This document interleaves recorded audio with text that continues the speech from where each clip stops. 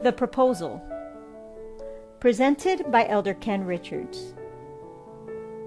Today's scripture reading is taken from Romans chapter 7, verses 1 through 6. Know ye not, brethren, for I speak to them that know the law, how that the law has dominion over a man as long as he liveth? For the woman which has an husband is bound by the law to her husband so long as he liveth. But if the husband be dead, she is loosed from the law of her husband. So then if, while her husband liveth, she be married to another man, she shall be called an adulteress. But if her husband be dead, she is free from that law, so that she is no adulteress, though she be married to another man. Wherefore, my brethren, ye also are become dead to the law by the body of Christ, that ye should be married to another, even to him who is raised from the dead, that we should bring forth fruit unto God. For when we were in the flesh, the motions of sins, which were by the law, did work in our members to bring forth fruit unto death.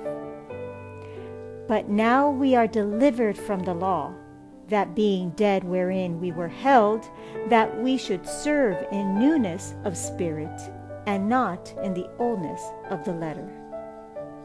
Proposal.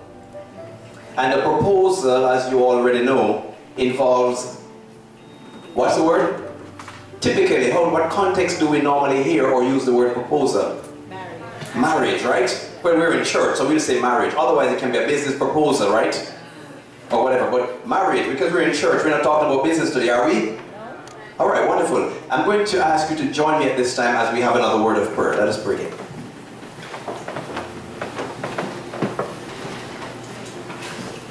Heavenly Father, we thank you so much, O God, for bringing us all here together this morning. You have brought us together to bless us, O God. It's truly indeed a blessing to know you and to recognize that you have invited us to enter into your rest today, to commune with you with closeness and intimacy, even within the context of the fellowship of the brethren. So we thank you for being here. We thank you for your myriads of holy angels who are also here worshiping with us. We thank you for your Holy Spirit, whom you have promised to pour out upon us, O God. And so even now we open our hearts to receive from you. We open our minds to be impressed and inspired by your Holy Spirit, to interpret and to give us understanding. We pray and we thank you in the blessed name of our Savior Jesus Christ. Amen.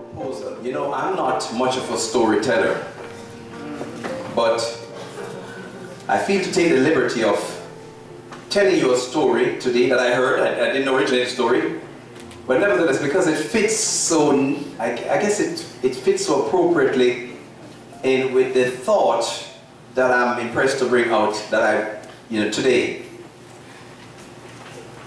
Sally always wanted to get married.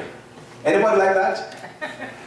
She had no grand aspirations or dreams of major accomplishments or accumulation of much wealth or fame or popularity or anything like that. Sally just wanted to grow up and just get married and raise a family.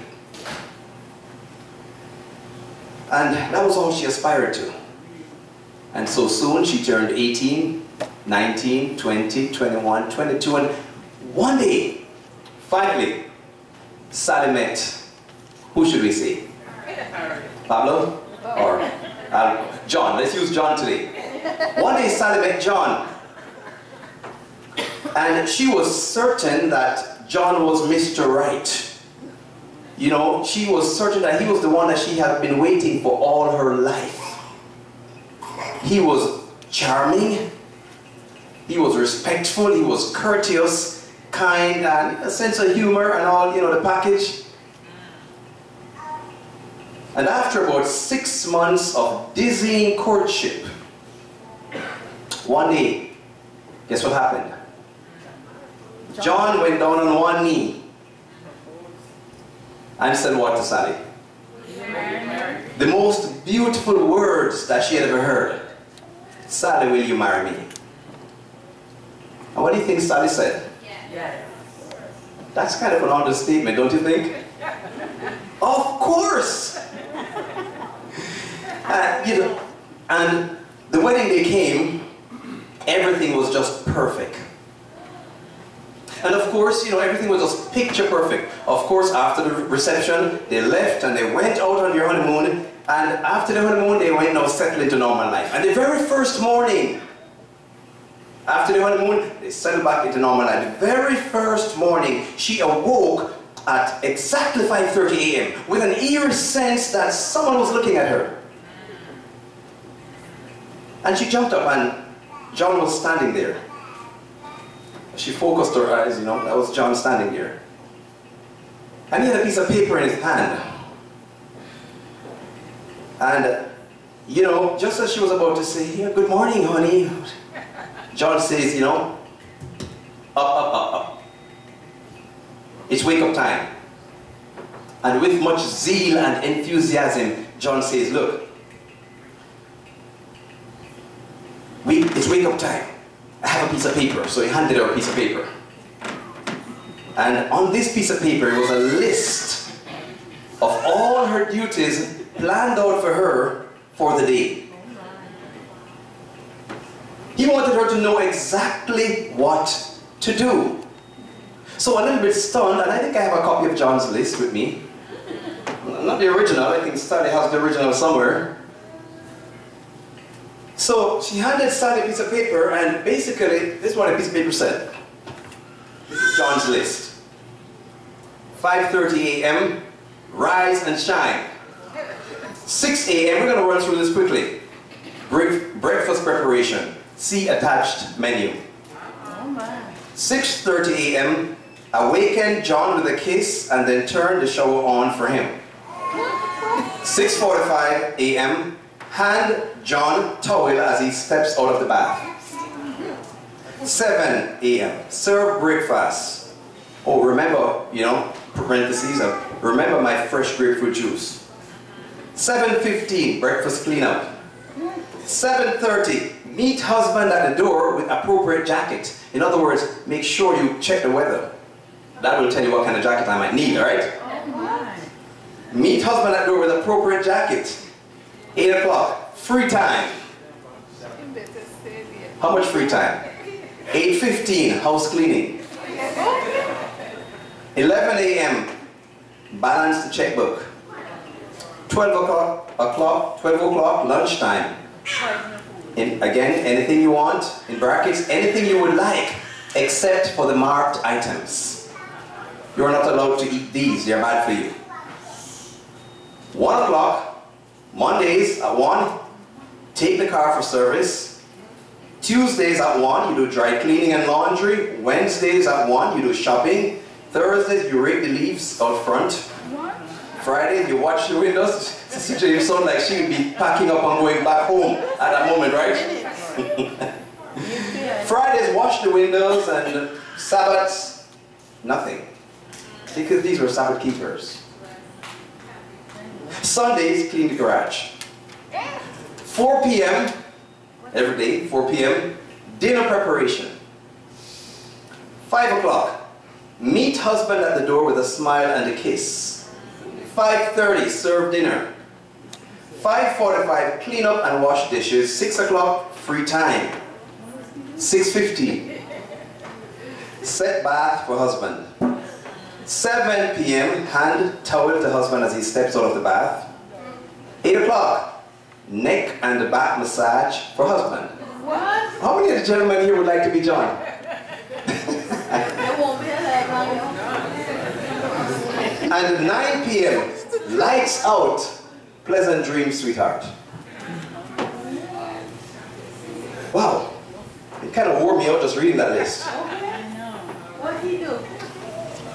And so Sally settled into this life of rigor and torture. A life in which she was emotionally detached from John and from what her idea of marriage ought to be.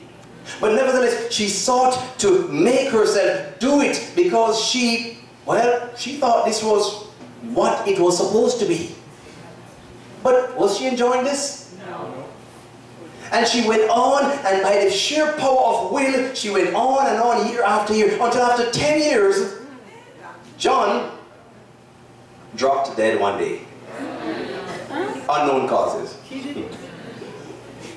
After 10 years. But instead of grief, she even felt a little guilty. Instead of feeling grieved like people would normally do when somebody dies, she felt somewhat relieved. And you wonder, why wouldn't you? I mean, who wouldn't? But she felt some relief, and you know, after everything was done and all that, she picked up her life, settled back into life, and began to live alone again. She was, at this point, totally disgusted with marriage and wanted nothing ever to do with it again. In fact, she shunned the very thought of marriage like a plague. How would you blame her? No. By the way, just to break it, right here, I want to ask a question. Are there tens of thousands of people all over the world who are actually disgusted with religion and want nothing to do with it? Yes. But we continue. Sally was disgusted with marriage. And she lived by herself. She said, that's it for me, for about 3 or 4 years. And then guess what happened? One day she was walking in the park. And she was walking her little dog, you know, those little things that look like toys. And guess who she met this time? She met, let's call him Michael. Kind of like that. That's kind of like Christ, huh? She met Michael and walking his dog, and you know, just struck up a little conversation. And you know how that goes. They started talking, and strangely, she was a little, you know, she felt comfortable talking with Michael. And so they struck up a friendship. And as time went by, they kept communicating, and they went for walks, and Sally realized that she was really growing to like Michael. And she fell in love with Michael. You know, women always say, I'll never do it again. She loved Michael. And after about another 6 months or 8 months or whatever, one day Michael dropped to his knees. What do you think he said? Sally, will you marry me? No. And what do you think Sally said? No, I don't know. Absolutely not. But on second thought, she said, you know what? And yeah, I changed my mind. Yes, let's get married. No. She said, this has to be Mr. Right. He was perfectly charming. He was the person. So she decided to take another shot. So they got married. The wedding came again. It was picture perfect again. And everything. And until the honeymoon came. They went from the honeymoon now, went home, settled down into life. And the very first morning, right after the honeymoon, exactly 5:30, as if maybe a sense of premonition or what, she jumped up out of bed and realized that John was standing there with a piece of paper in his hand. No? Oh, yeah, you gotta keep correcting me. Thank you, thank you. Michael, right? This is the new guy, right? With a piece of paper in his hand. And when she saw it, and he said, Sally, she jumped up and she grabbed the piece of paper from him. She grabbed it from him, she ripped it in two, she threw it in the ground, and she said, no way, I'm not putting up with this. And John was taken, Michael was taken aback. You know, he was like, but Sally, why, my dear? He said, I was up for the last hour writing that poem for you. And I wanted to, while you were reading it, I wanted to prepare breakfast for you in bed. Wow, you're along with this, huh? And so, life went on, and life was beautiful. Life was everything that Sally wanted it to be and thought it should be. All her dreams were just coming through in terms of her idea of what marriage should be. And one day, after a few years of this, she was upstairs, just rummaging through the attic, and she came upon a little box with a lot of little, filled with paper. And as she saw it, she felt, it kind of brought back some memories to her, kind of chills to her. And she opened the box.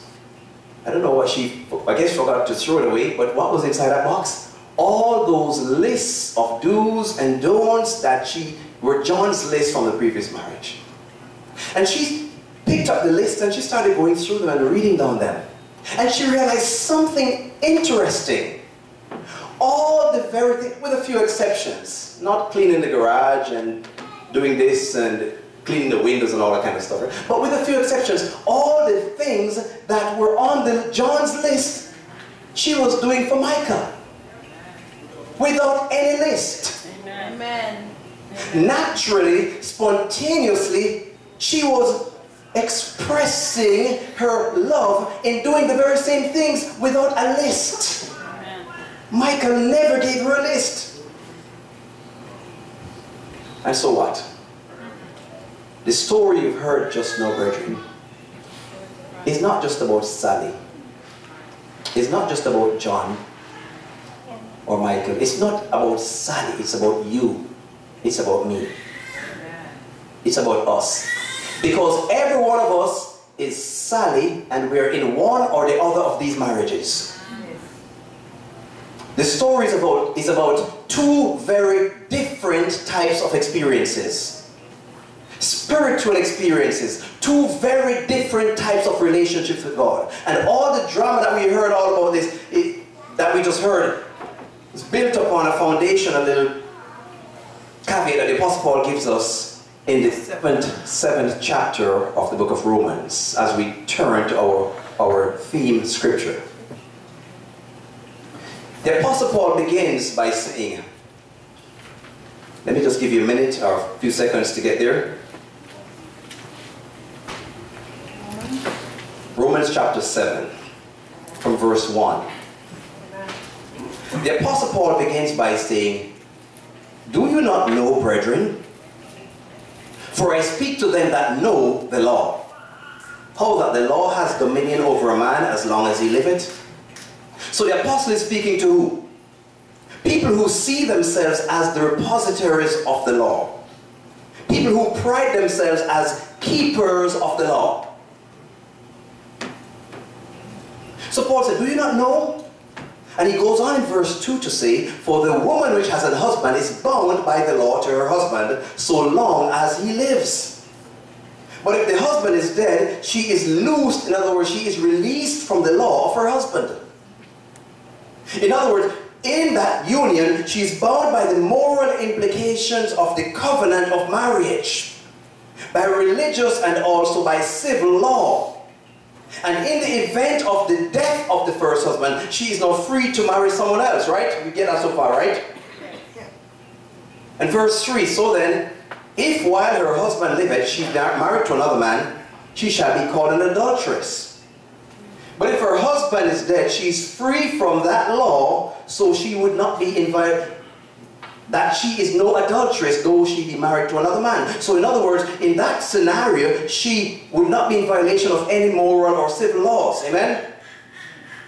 Wherefore, my brethren, Paul is saying, this then means, my brethren, you also. The apostle is using something which is common in our physical and temporal lives, something within our social circumstances, an institution which God has given to us, and he's using it to extrapolate from it to our minds a spiritual principle. In verse 4 he says, this then means, my brethren, you also are become dead to the law by the body of Christ, that you should be what? Married to another, even to him who is raised from the dead, that we should bring forth fruit unto God. Notice, the apostle here brings to view two types of spiritual experiences.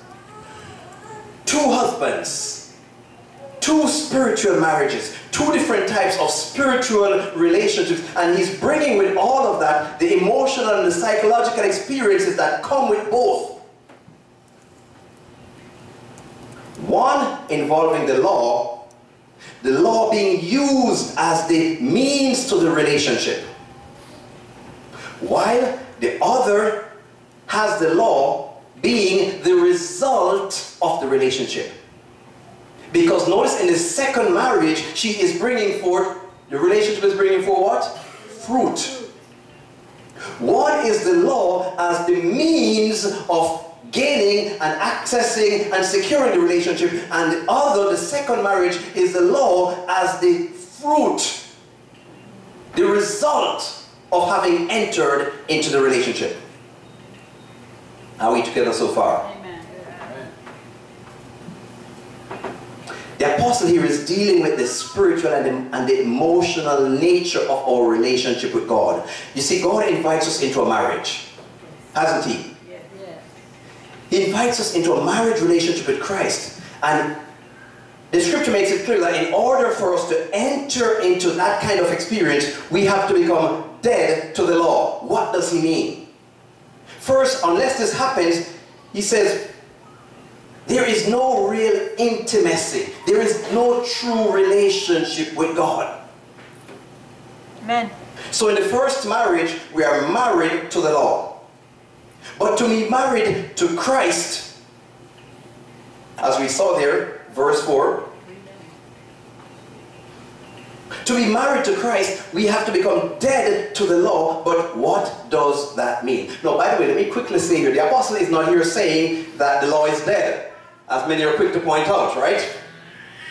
That the law is no longer valid. That's not what the apostle is saying. He's not saying the law died. And we'll see that later there is a re-emergence of the law, even with the second husband. But it emerges in a very different way. In the new marriage, it is seen as a genuine manifestation which is based on a completely different motive. And the point being made here is that these two different husbands are symbolic of two different ways of attempting to relate to God. Notice who died. You, the scripture says in verse 4, it says, my brethren, you also are become dead to the law by the body of Christ. It's not the law who died. Notice who died. The believer in Christ did, not the law. The believer becomes dead to the law, but how? How? You see, it goes on to say, by the body of Christ. So it is when one discerns all the implications that are involved in the sacrifice of Jesus Christ. When it becomes a personal understanding, a personal discernment, a receiving of it, the substance of it is received into the soul. It is that which brings them to the point of becoming dead to the law and entering into a new way of relating to God. Because prior to this, theirs was a checklist kind of religion. A religion of do this, do that, don't do this, don't do that. And the do's and don'ts were done from a sense of duty, a sense of obligation, a sense of, well, God requires it, so I guess I'll just do this because I want to keep in His good graces. I will do and I will not do. I will observe the rules and regulations of the house that I may remain in favor with Him. That's the first marriage. You know, in Colossians chapter 2, reading from 20 to 23, the apostle says, wherefore, if you be dead with Christ from the rudiments of the world, why, as though living in the world, are you subject to ordinances? Whatever we look at these ordinances, anything ethical or whatever, why are you still subject? Notice what he goes on to say, touch not, taste not, handle not, which are all to perish with the using, after the commandments and doctrines of men, which things have indeed a show of wisdom in will worship. Sally was functioning with John in her first marriage by mere willpower, making herself doing it, going through the grueling day by day experience of making herself, working up the will, working up the, but was she in it emotionally? Was she doing it out of love? And that was what the Jews were doing too, in their service to God. And the apostle says, will worship and humility, a show of, in other words, and humility and neglecting of the body, not in any honor to the satisfying of the flesh. This is checklist religion. It is heathenism. In verse 5, the apostle goes on. He says, for when we were in the flesh, the motion, we're back to Romans chapter 7. I made a quick switch there from Colossians, and I'm not sure if you followed. So we're back to our theme text in Romans chapter 7, verse 5. He says, for when we were in the flesh, the motions of sins which were by the law did work. In other words, they were working in our members to bring forth fruit unto what? Death. In other words, to be in that kind of a relationship with God in which we are functioning from a checklist sort of religion is to be still in the flesh.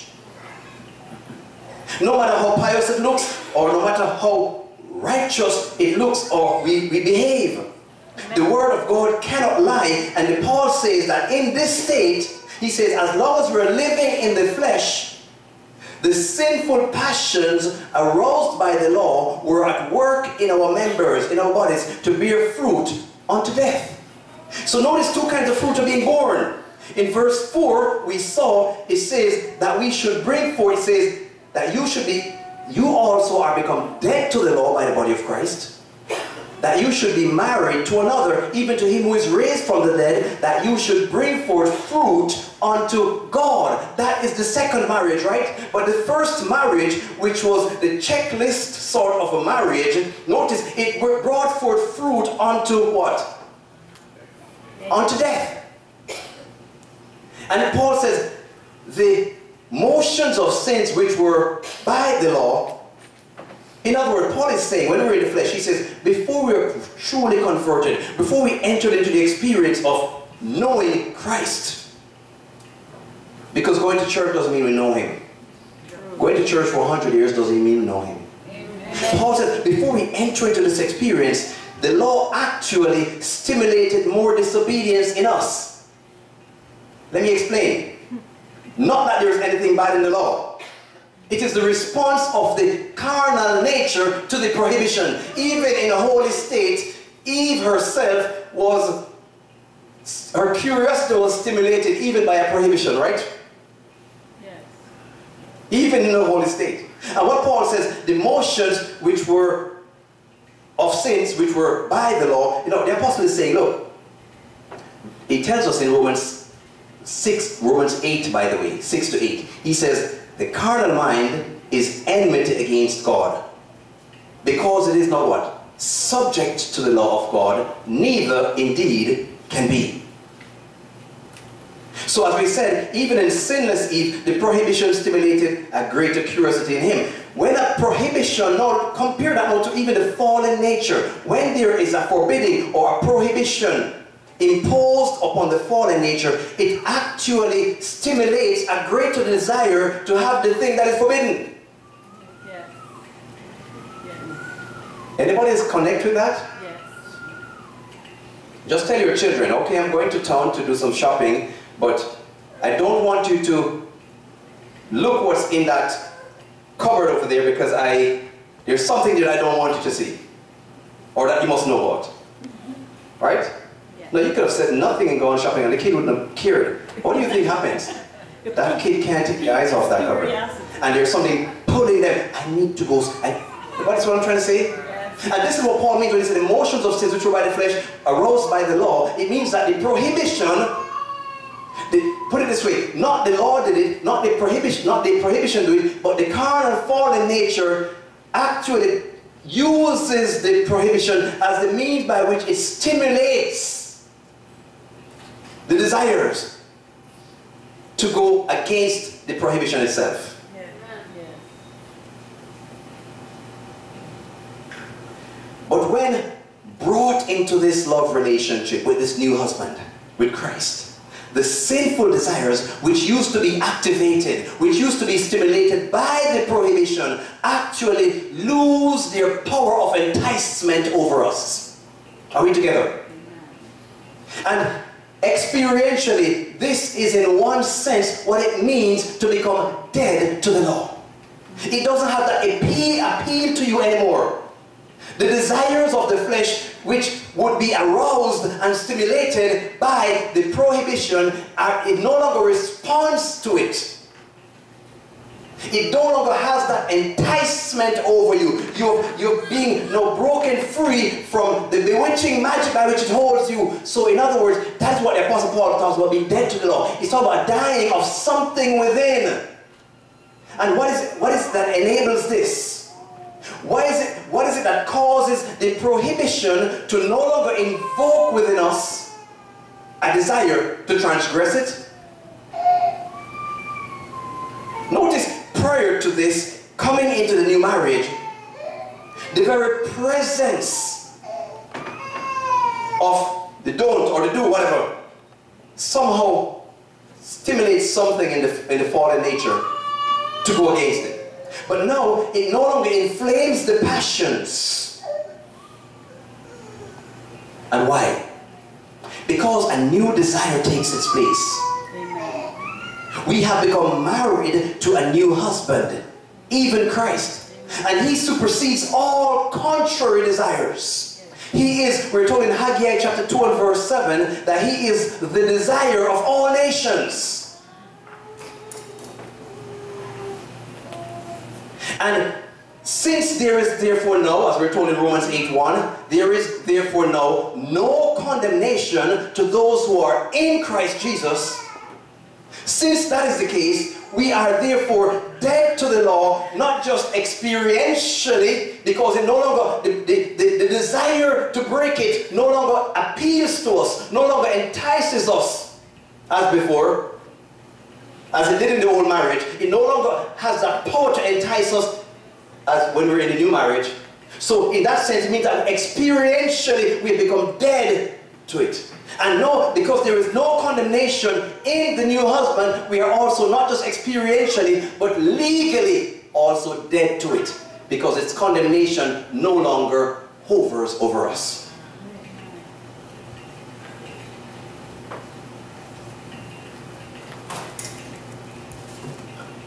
You know, Jesus says, the kingdom of heaven is within you. You see, brethren, the kingdom begins in the here and the now. And it begins in the intimate relationship of the second husband, of knowing Jesus, knowing him as a friend, knowing him as Lord, knowing him as Savior, but knowing him as a friend and husband.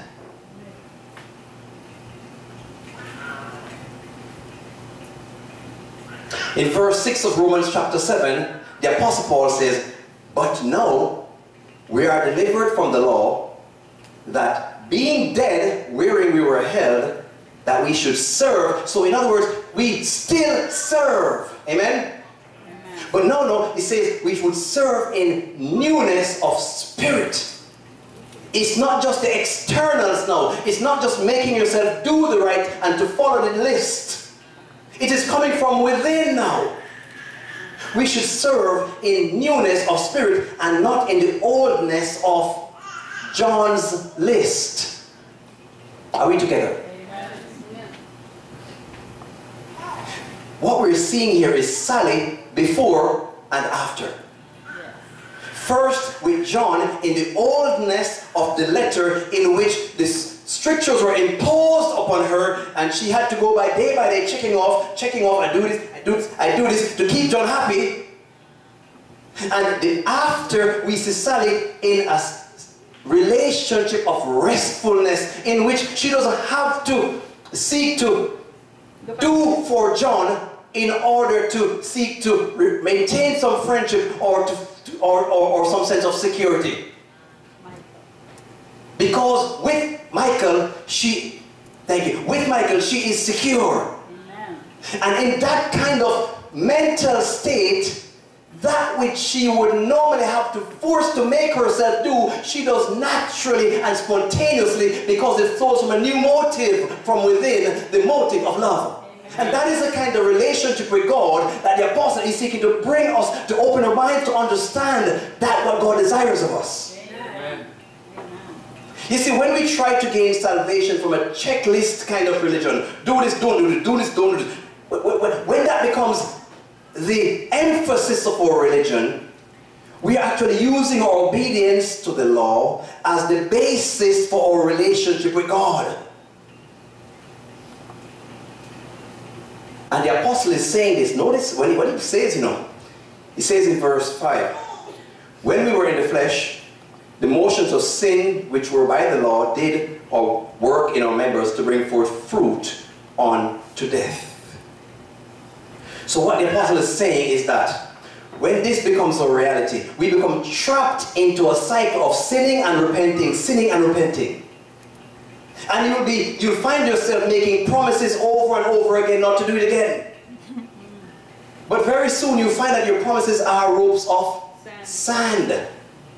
And you cannot swing across a chasm on a rope of sand. You cannot climb up a mountain by pulling up on a rope of sand. You can't.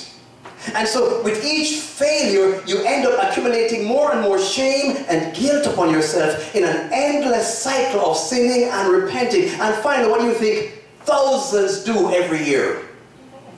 They just give up in frustration and say this didn't work. And they leave church, they leave whatever it is they were, fellowship, wherever, and they just go back to the world. They said it's an exercise in futility, it's frustration. Because they were engaging in will worship. While on the other hand, even in that environment with the first husband also, while some just give up and go back into the world and said, forget church, forget God, this don't work. You find another group who in the same first marriage, they choose to stick it out by sheer willpower. And so they remain in churches for 20, 30, 40, 50 years in a loveless state of obedience to a checklist of do's and don'ts, while never ever having entered into real marriage with Jesus Christ. And you find quite often they might be able to recite doctrines, but there is no marriage.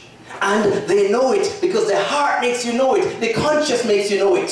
It's a loveless formalism and intellectual experience of just going down the checklist and trying to do this and to do that, what it says, from a sense of duty, a sense of obligation.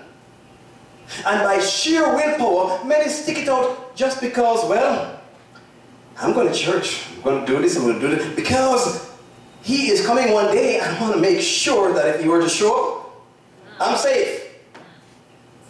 And I see that as paganism. Amen.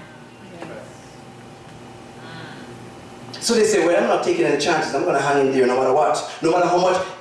There's a disconnect between what I am saying and what I'm doing and what my heart is really telling me. The heart is saying, there's a void. There's not a connection there.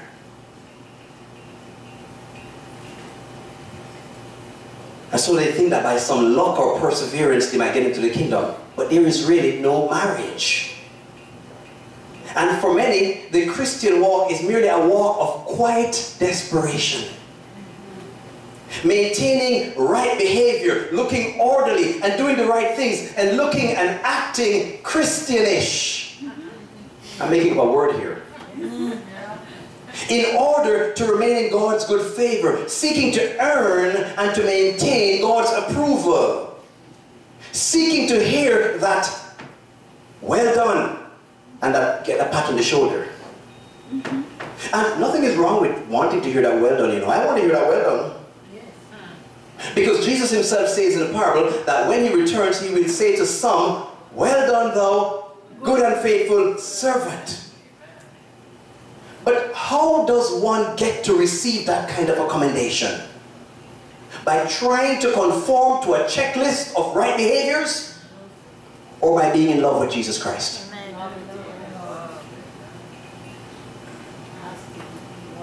Understand, brethren, that by living by an external code of obedience, no matter how good it looks, we can never provide or produce genuine external obedience. With sufficient effort, with sufficient exercise of willpower, we can provide that which looks much like real obedience. But it's merely a clever counterfeit to obedience, no matter how good it looks. There are millions of people out of the world in churches, today and tomorrow, who are in this kind of an experience, still married to the old husband. It's a clever counterfeit. It may look like the real thing. We might even maintain that posture of outward compliance for many years, but our heart and our conscience tells us something is lacking. And the common tendency then is to quiet the conscience by what? Multiplying forms and rituals. to work up a kind of fervor or zeal for righteousness. There is such a thing as holy zeal, right? Yes. Amen.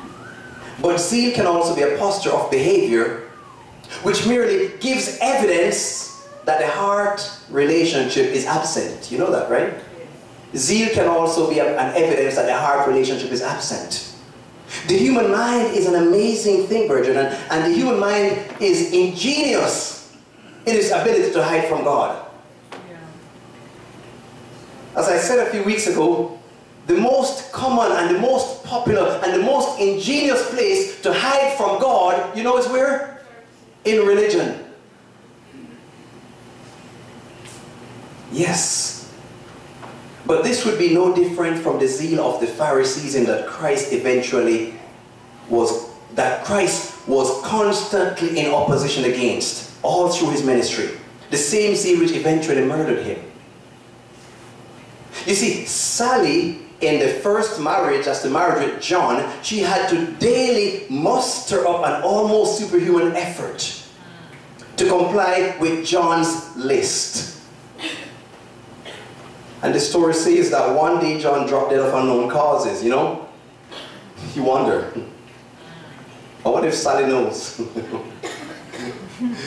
But those who were in that kind of an experience, they eventually killed the source of their discomfort, right? Maybe Sally had just come to the end of herself. But it's all just merely illustrative. To illustrate a spiritual principle, two kinds of attempts, two ways of attempting to relate to God, but only one works. I mean, think about this. What if you were to ask your spouse, honey, why do you cook such wonderful meals for me every day? Or why do you iron my shirt? Or why do you go on walks with me? Why do you massage my feet? Why do you get me a birthday gift? Why do you bring me flowers and all these things? What if you were to ask your spouse and they were to answer, well, I do these things for you because I'm married to you and I'm doing it from a sense of duty. I feel obligated to do it. Because the book of marriage says that this is what husbands are supposed to do, or this is what wives are supposed to do. And besides, if I don't, you might leave me. And I don't want you to leave me. What if that was the answer you got? Wouldn't you be satisfied with that kind of an answer? No. Why? Why would you not be satisfied with that kind of answer?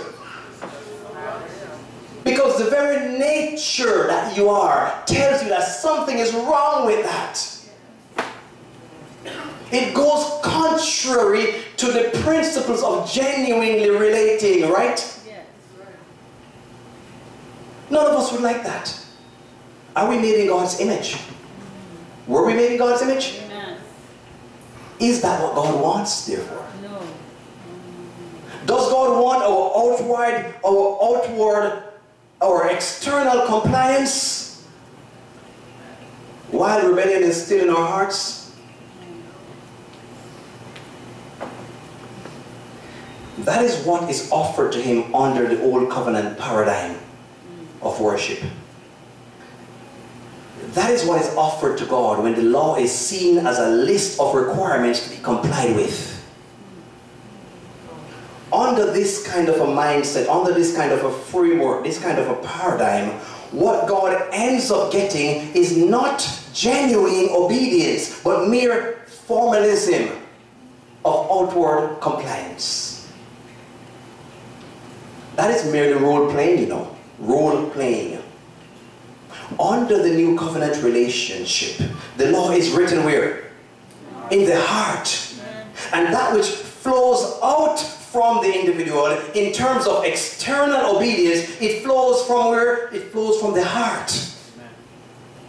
And as it turns out, that is what God desires. That is what honors him. And that is what we desire to do too. What we desire and what we do are one and the same with what God desires to see in us. We're told in Desire of Ages, beautiful quotation, just kind of puts the cap on this thought.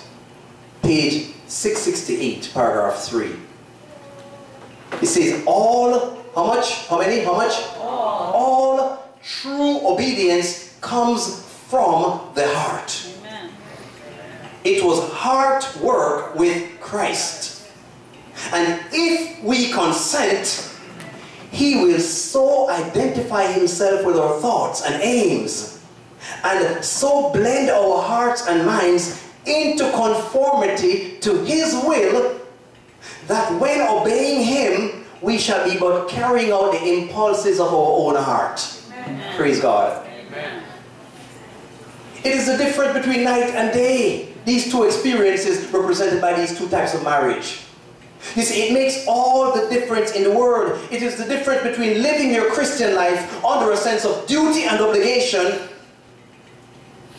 and making prominent within your Christianity the following of rules on the one hand, and on the other hand, being truly in love with God, so that you naturally desire what God desires, because the law now flows from the heart. Your values become aligned with His values because your heart has been bound together. It's been bonded. It has been knit together with His heart in the union of truly authentic, loving relationship. That's what God desires. Amen. That's what He wants. That's what we want in our marriages, right? And thus, as a result of that, we now serve Him from our hearts, not because you have to, but because you want to. Amen. And you want to more than anything else. Your whole self, your whole being becomes invested in the process. It becomes a joy. It becomes a delight. You become unconscious even of your own obedience. Sally, in the second marriage with Michael, she wasn't even aware of that she was doing these things until long after she came and she checklist. But she said, I'm doing the same things that John gave me on the checklist. She wasn't even aware. It was spontaneous. It was just naturally flowing from a heart of love. That is what love does. Love creates within and flows out. So in this kind of a relationship with God, we become even unconscious of our own obedience, because when there is a true bonding of hearts, as in a genuine love relationship, obedience flows from within because it is love motivated. And thus you do it spontaneously and naturally. You are living from a whole new paradigm. And thus, as we saw in Desire of Ages, when obeying God, you are not just checking off points on a list of rules. You are actually carrying out the impulses of your own heart. Because your heart, your desires, your impulses have become knit with His in the union of that love relationship. And what you desire and enjoy doing turns out that it's what God requires and enjoys to see in you. That is the difference between being married to John and being married to Michael. And those who came in afterwards probably have no clue what we're talking about. But love is its own motive. Right? What if your spouse were to ask you, hey Vincent, what if your beautiful wife were to ask you, honey, why do you love me? I'm sure she's asked you that before, maybe. I wonder what you said. You know, love is its own motive. You might say, well, honey, I love you because you're beautiful. What do you trigger in your mind? Well, what if I were to lose my beauty? Maybe. You might say, honey, I love you because you are strong. Or because, well, what if I were to... Love has no reason. Love creates its own motive. That is who God is. God didn't love us in order to get anything in return. God's love is absolutely non-self-centered. It's totally other-centered. God loves us because that's who He is. That is what He does. That is all He does. And it must be constantly flowing outwards from the center, which is God, out to all those who are sustained by that love. And even now, you know, within the hearing of my voice, there might be some saying, well, I'm going to fall in love with Jesus then, so I can be saved. But even that too is perverting the whole thing. Amen. Love does not have one particle of self-interest. Besides, you cannot will yourself to love anything or anybody, to feel affectionate to anyone or anybody. You can will yourself to do loving things.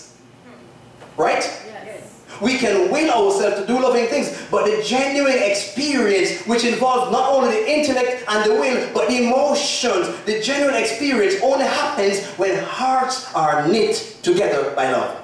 Amen. And so too you can will yourself to go through the motions of religion, but the heart still remains empty and unfulfilled.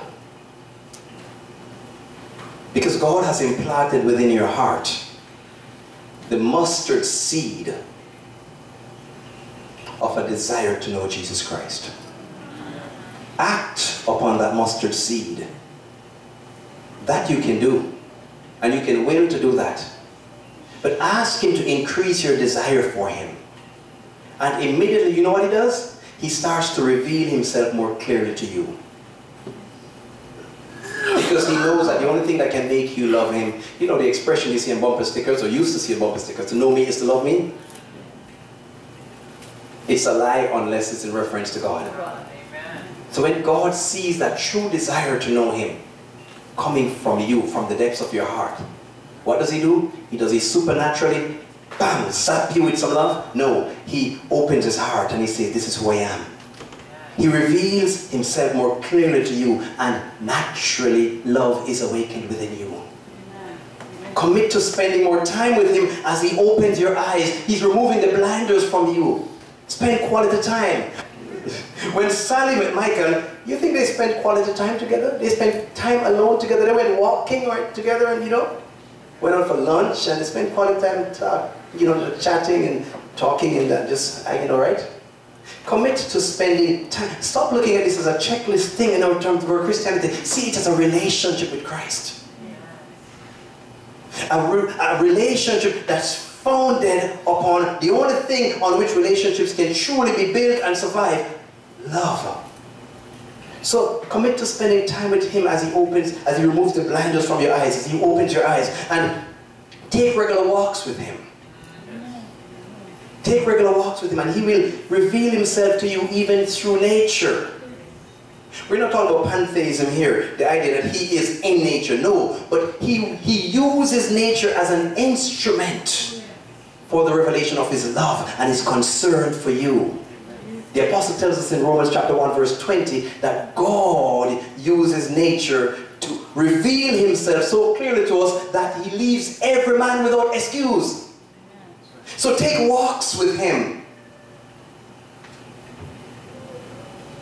He will reveal Himself to you through the poor, even through the downcast, the downtrodden. As you give yourself in service to uplift and to encourage and to help others, you will find that the love of God is flowing through you.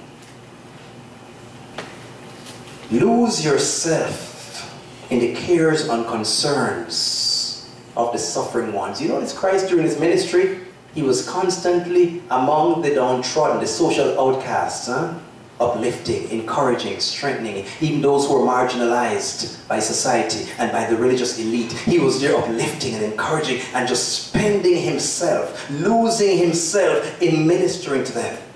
And as we lose ourselves in the cares and concerns of those in need, to the extent that we become oblivious of our own doing and lose ourselves in it, all we are demonstrating and what we are coming into a deeper experience of growing in love with Jesus. You know why? Because Jesus is revealing Himself to us through those same ones that are downtrodden. He reveals Himself even through those in need. Spend quality time with Him in His Word. It's important enough, isn't it? Spend quality time with Him in His Word, and as He reveals more of Himself there in His Word. In fact, I tell you something. The more you come to know and to love Jesus, the less you will be concerned about your own salvation. Amen. Understand what I'm saying? Yes. The more you enter into that love relationship with Jesus, the less you will be intimidated by the destruction and the hell and all the things that you hear coming up in the world, which the Bible tells us will indeed happen, and the possibility of being lost. That loses. Your concern will not even be for your own salvation. You're spent, you're wrapped up with Him, you're secure with Him, and that becomes a non-issue to your mind. Because you'll be relating with Him, you'll be relating to Him from a completely different paradigm, a completely different mindset. We close with the book of Hosea. Hosea chapter 2, chapter 1. Turn to me quickly. Hosea chapter 1.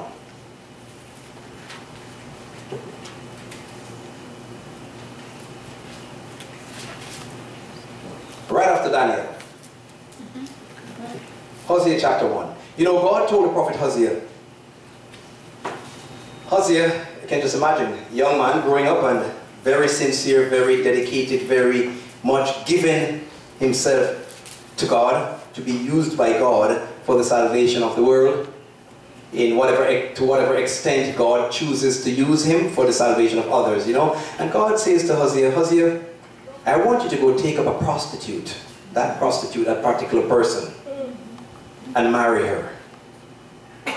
Just imagine if that were you, young man. What do you think, Brother Pablo? You're going to be saying, or at least naturally, one would be saying, you know, David, what do you think? But God, I was hoping to find a nice Christian girl. God says, Hosea, hold it. I need to reach my people. In other words, God gave prophecies, but He was making Hosea the prophecy itself. He was using this experience to an object lesson. He said, fine, go to this prostitute and woo her and marry her. Verse 2, Hosea chapter 1. The beginning of the word of the Lord by Hosea. And the Lord said to Hosea, go and take unto thee a wife of whoredoms, and the children of whoredoms, for the land has committed great whoredom, departing from the Lord. And Hosea went, got this prostitute, wooed her out of her life of prostitution, thinking that he was now settled, happy. He had children with her. He was settled at home. But there was still the smoldering coals beneath the surface within her that had not been extinguished, right? And what did she do? After settling in, he settled into married life, and she's there, he feels happy, okay, at least it worked out. She got up one day and she went back to her life of prostitution.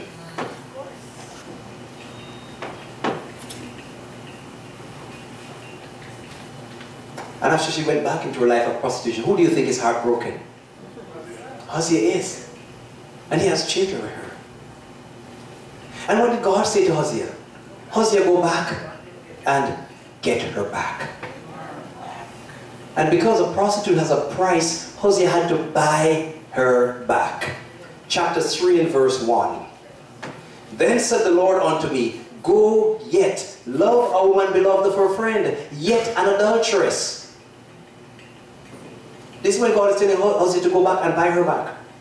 He says, according to the love of the Lord toward the children of Israel who look to other gods and love flagons of wine. Verse 2, so I bought her to me for 15 pieces of silver and for an homer of barley and a half homer of barley. Hold on. You know what God is saying to Hosea? Notice what in verse 1 what it says. He said, go and get her back. And he says, he said, go back and love her. Get her back. Reach her where she was and express that love and buy her back. And notice how verse 1 ends. According to the love of the Lord toward the children of Israel, who themselves are in adultery, who look to other gods. What is God saying? God is saying, Hosea, when you feel heartbroken, when your heart is tearing apart because of the rejection of someone you love who does not love you, tell my people that this is what God feels. That's why he says, according to the love of the Lord for Israel.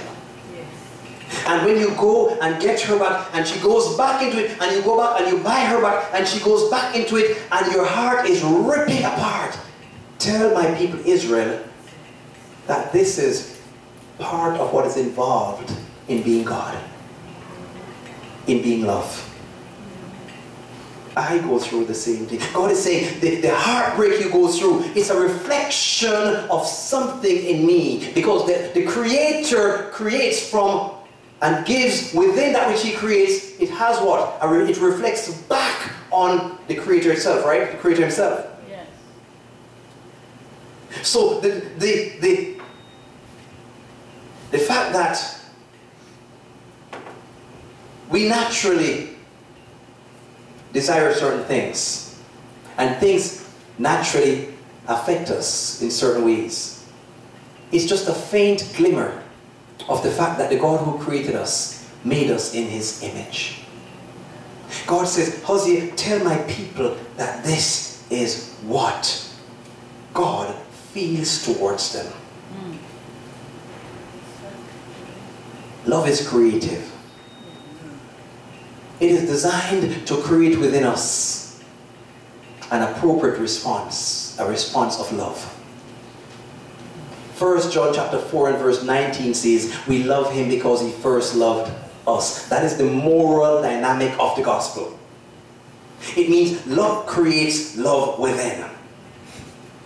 And when God has a people who have entered into this kind of a relationship, when God has a people who no longer function from the paradigm of do this, do that, a written code, but they function from the experience of being in love with him, so that obedience now naturally flows from the heart, God says, here is how you'll be relating to me. Your whole mindset will change, and this is how you will, this is what God wants. Go to chapter 2 verse 16.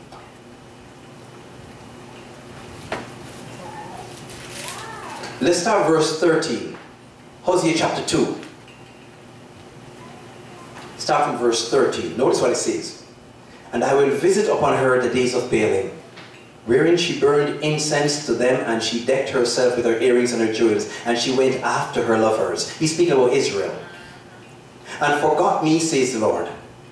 Therefore, behold, I will allure her. In other words, God is saying, I will attract her. And bring her into the wilderness and speak comfortably unto her.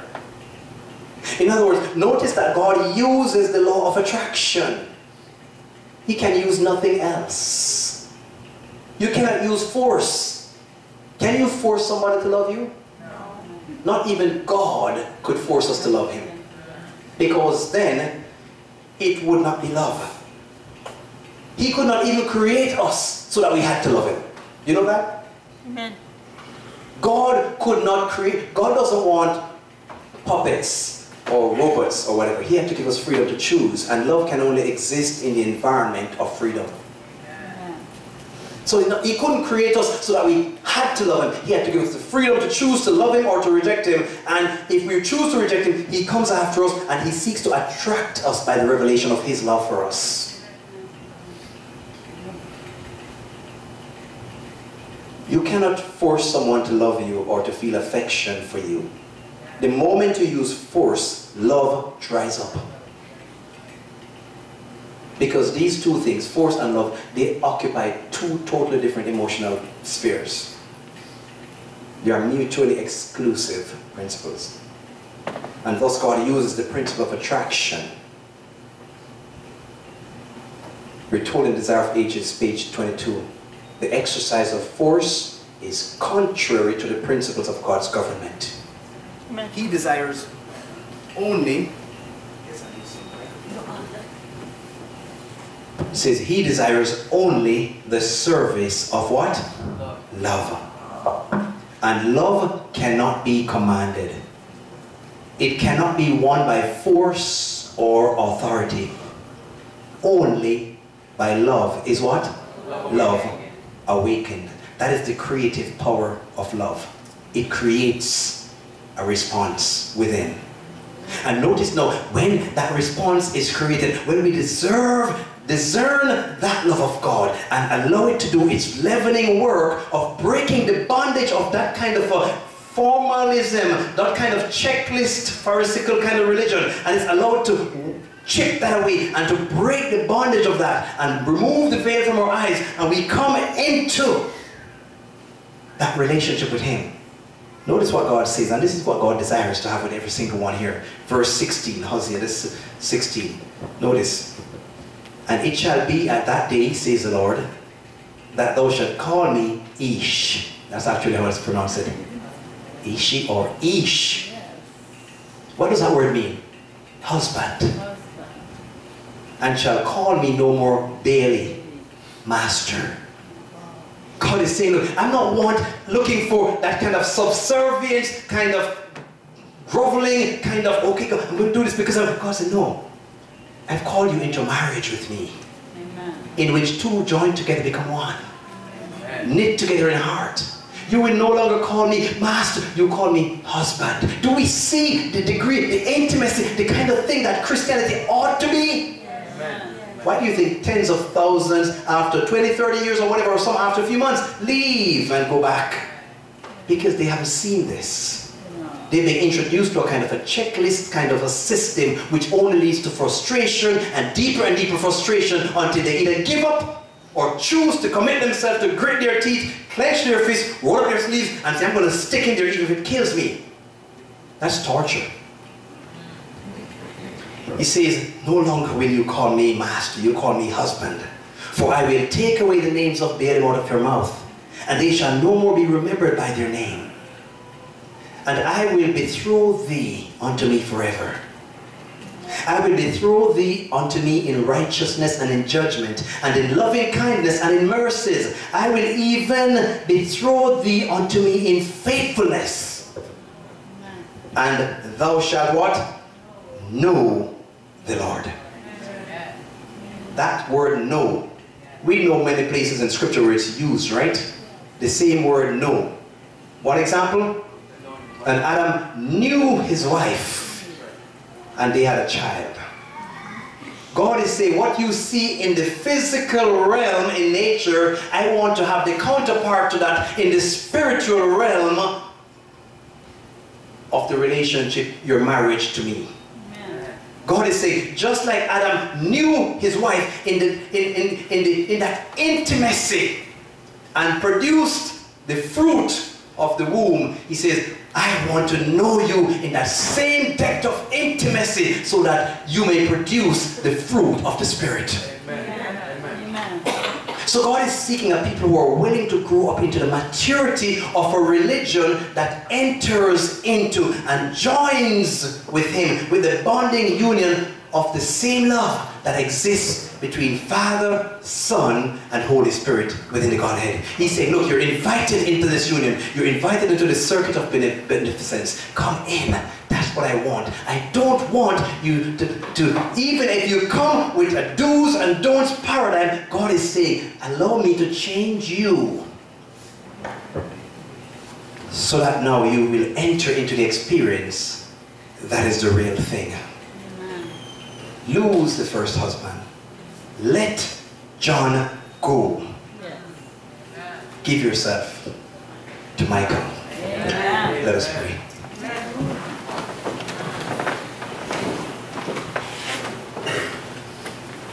Loving Heavenly Father, thank you so good. Thank you, Father, for so bringing out your word to our minds and our hearts. Thank you for your Holy Spirit who is here and who has come and has given us understanding. Thank you for everyone that is here, O God. Thank you for your manifest presence with us. O Heavenly Father, thank you for Michael, who is indeed Christ, our divine husband. Lord, we thank you that you have so given us yourself in him for an everlasting companion, a relationship, a union of bonding together in love. which will last throughout eternity, but which begins even now. Thank you, Father. In the blessed name of our Savior and our divine husband, we pray. Amen. Let the words of our mouths and the meditation of our hearts be acceptable in thy sight, O Lord of our strength and our Redeemer. Amen. This has been a presentation of Truth for the Final Generation. For more information on free DVDs, CDs, ebooks, and books, you may call us at 954-478-4673, or you can email us at tffgflorida@gmail.com. You may also visit our website at tffgflorida.org, where you'll see other links to our YouTube and Facebook pages. Thank you, and may God continue to bless you.